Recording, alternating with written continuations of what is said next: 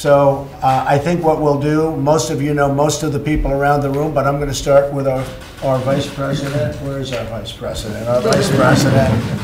There he is. And I'll maybe start with Mike, and we'll just go around and just, you name your position, and then we'll ask these folks to go back and have a good day, and we're going to discuss our various reports. Mike? Thank you, Mr. President, and just the greatest privilege of my life is to serve as Vice President to a President who's keeping his word to the American people and assembling a team that's bringing real change, real prosperity, real strength back to our nation. Thank you, Mike.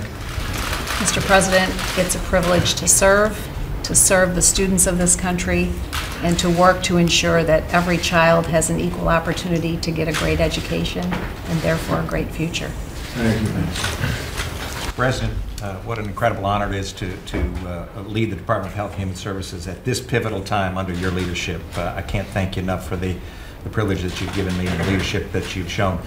Mr. President, as your seal on your staff, That's true. and it's an honor to be your steward of our public lands and the generator of energy dominance. I am deeply honored, and I am committed and optimistic that we can be both great stewards and be the world's largest producer of energy. Good. And you can do both. Thank you very much. Thanks. Rex? Mr. President, thank you for the honor to serve the country. It's a great privilege you've given me. Clearly, we are engaged with our allies to ensure that they know where our common interests lie, what our expectations are, that America will continue to be a leader, but they must do more.